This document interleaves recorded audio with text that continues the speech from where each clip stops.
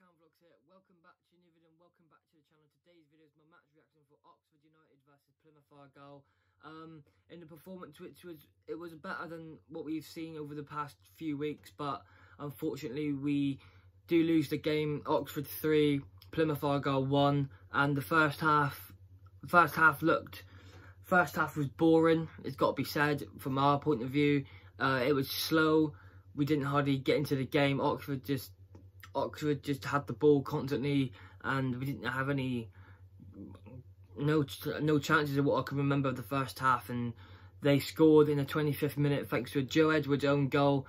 Poku gave away a silly free kick, and they whipped it in, and Joe Edwards couldn't deal with it, and he put it into his own net. And that was it for the first half. Really, nothing else happened. The second half started off really well from us. We dominated the majority of the second half. It's what we've been wanting to see for ages now, and we got a goal from it. It was a lovely move from the boys, and slotted into Ennis, and Ennis opened his body and passed it around the keeper, and that was it. And we've been focusing on the Crewe Rochdale game today, which is Rochdale's the only team that could possibly catch us, but that's over now. We've secured a place in League One for next season, which is a massive positive. But what we're seeing right now from the performances on the pitch, we now need, we can probably know who's going next season and who needs to go anyway from our team. And the defence is one of them. Defenders is just two individuals as well. It needs to go. Watts and Poku. I don't like to name and shame, but the two definitely need to go. Yeah, Poku has really good days. Poku really is a good player on his day, but some of the decisions he makes is just not good enough. He was at fault for one of them, the second goal. He was at fault for a couple more chances.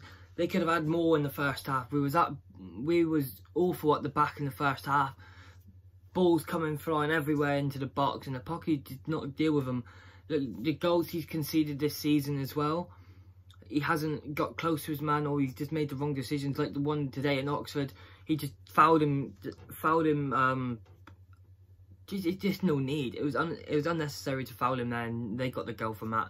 But yeah, we got back into it, and then they scored a couple of minutes later. Again, shite defending, ball come in and just hit it top of the goal, and it was 2-1. Come off the crossbar and in.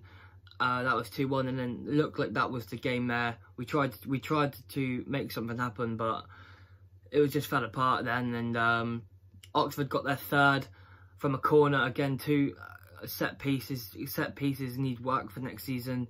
I think we need a proper defensive coach, if I'm honest with you, because I don't think we've got a very good one now. But we need that. Quality defenders needed for next season, and if we want to push up, because as we said, we're not going to look at anything. We're just going to try and stay in this league for next season. But I know a lot of people from the run we've had and where the positions we was at 10th once, and we could have actually pushed for playoffs or whatever. But you've seen our goal difference, you've seen the goals we conceded, and it's just not good enough to fight for that at the moment. And where we are now, we secured a place in League One next season, and it's just upwards now. And we can focus on now who actually wants to stay and play for the badge next season, who actually wants to wear the shirt for us next season, because it's just not good enough what we're witnessing, and it just looks so dull at some points, and that's not us. We want intensity all the time. It's 90 minutes of football, not 45 minutes. It's just it's not good enough if you play good enough one half and then just drop. The first half was dreadful, but the second half was a lot of positives to take out of. Nial Ennis getting back on the score sheet. Jeffcott had an okay game. Danny Mayer, Kamara played absolutely brilliant. He's my man of the match today. And yeah, that was it really. And yeah, next week we move on to Sunderland at home. And as I said, nothing to play for now, but it's just want good performances, and we want to end the last two games strong, positive, and just get on with it really. that is it really. That's all I've got to say for this game. So I hope you guys enjoyed this video. If you did, leave a like, smash the like. Can we hit 20 likes on this match day reaction? That'd be insane. And subscribe if you are new.